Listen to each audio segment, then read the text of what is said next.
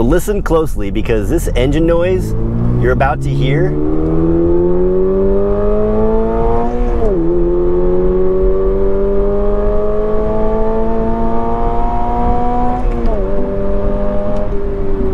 that engine noise is not real. It's a fake engine noise. Now, those of you that are familiar with these cars, the 86 platform, the whole fake engine noise is nothing new for the 2022 cars, the Subaru BRZ and the GR86. In the previous generation cars, they actually did have a fake engine noise or an augmented engine noise, but it was all mechanical. It was in the form of a tube that was piped in from the intake on the front of the car into the cabin. So you actually heard intake noise, actual intake noise from the engine bay, pumped into the car, boosted up the engine noise just a little bit. But for 2022,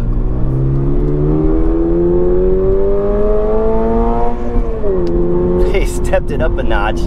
The sound is a lot more augmented. In fact, now in the new cars, it's actually an electronic augmented engine noise. So it has an actual speaker, it has an augmented sound controller, an actual control module that plays the audio of the engine revving over that little speaker in sync with the engine revs on the car when you're accelerating and shifting through the gears.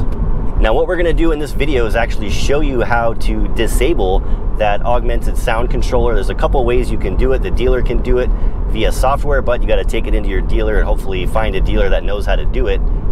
Or you can do it yourself by simply unplugging the sound controller in the car, which will show you how to do that in just a moment.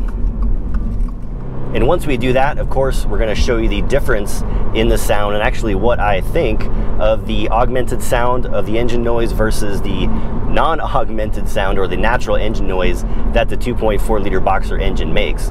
And if I'm going to be honest, right off the bat, the augmented sound that they developed for the car, it actually sounds pretty dang good.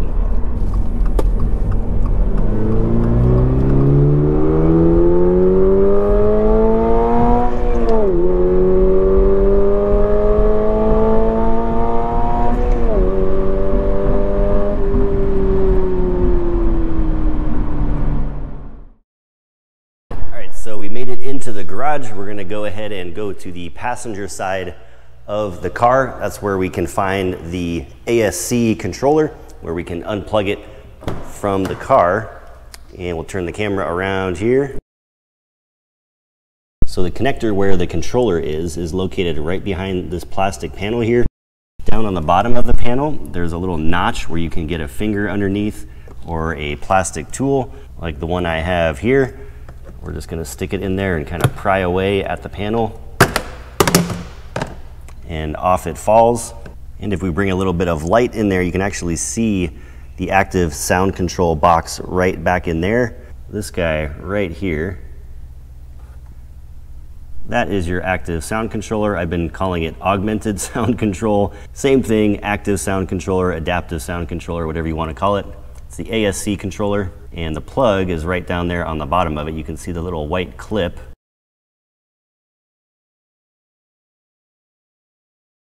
And there's actually a release button on it on this side.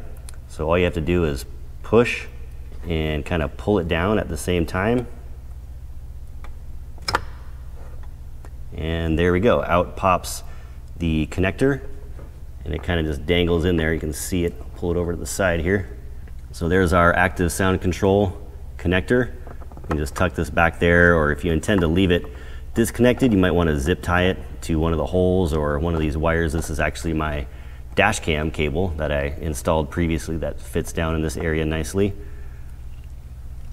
To put the panel back on, you just kind of slip it back up into place, and you'll notice there are these little tabs that go into the various holes on the dashboard. So put it back in just how you took it out, snap it into place, goes together super easy. But now the active sound control is disconnected. So now we can jump back in the GR86, take it for a spin with the active sound controller disconnected, hear how it sounds, just raw engine noise, and compare that to how it sounded with that fake engine noise with the active sound controller connected. I'm hoping that the audio comes through good enough for you guys to be able to tell the difference as well. But of course, I'll give you my thoughts and my impressions, but let's jump back in the car and get started with it.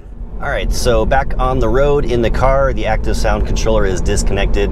Cruising at low speeds, I don't really hear any difference. I think the active sound controller was really programmed to kind of come in at the mid and higher RPM ranges just to generate that extra race car sound or high revving engine sound. So we'll see once we turn onto a main street where we can actually accelerate and get onto it a little bit more. All right, we got some clear road. We'll go ahead and let it rip here.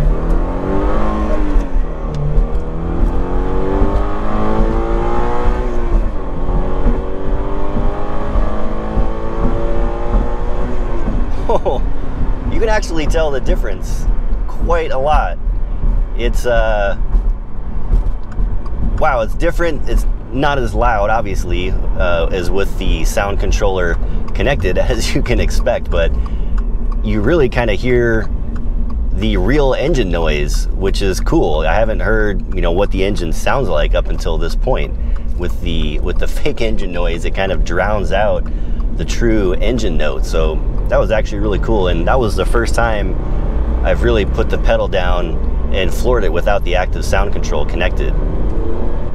I don't know, now my first impression of no active sound control, I know earlier I said I liked the active sound control, but now with it disconnected and hearing the true engine noise and the true exhaust note, the true revving of that 2.4 liter boxer engine, it sounds super good.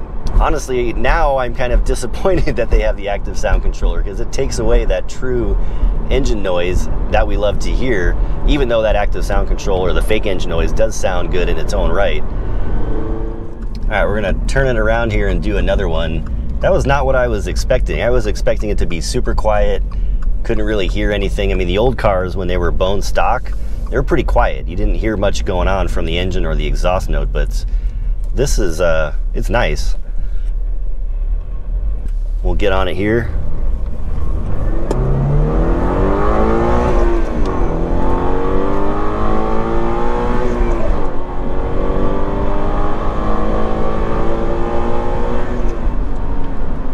That sounds sweet. I almost want to plug it back in and go for another drive just to have my ear hear it again, because it's just yeah, it's just a different type of sound, both good in their own way, but yeah, it's kind of hard to explain.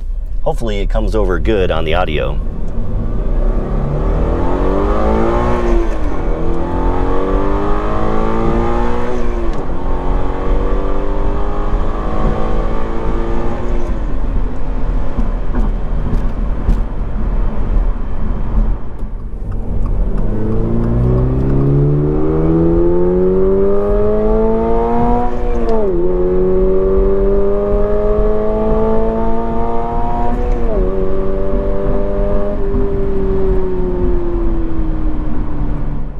All right, we're gonna jump back into the garage and kind of collect my thoughts here and wrap the video up. So fake engine noise or real engine noise, I wanna know what you all think. So leave your thoughts and comments down below. For me, I'm keeping the active sound controller or the fake engine noise disconnected. While I did like the fake engine noise, it did sound good. It sounded real, but in the end, it just didn't compare to the true engine noise coming from that 2.4 liter boxer engine. And without disconnecting it, you really can't tell what the difference is. So I'm glad I disconnected it, tried it out. We're gonna stick with it like that. And we also have a new exhaust system to install on the car. It's sitting over here in a box. It's been sitting there for a few months actually. I bought it before I even had my GR86. So we've got the exhaust system. We're going to install that very soon, and of course get some stock exhaust sounds with the current stock system, and then compare it to the new exhaust note that we get from the new exhaust system. So thanks again everybody for watching. Hope you enjoyed the video. Stick around. Like I said, we've got more good stuff coming up for the GR86. The project is just beginning, and if you haven't already, please consider hitting that subscribe button down below. Turn on your notifications if you want to stay up to date with all our content here at the BTR Garage. Stay safe out there, everybody. I am checking out. We'll talk to you all next time.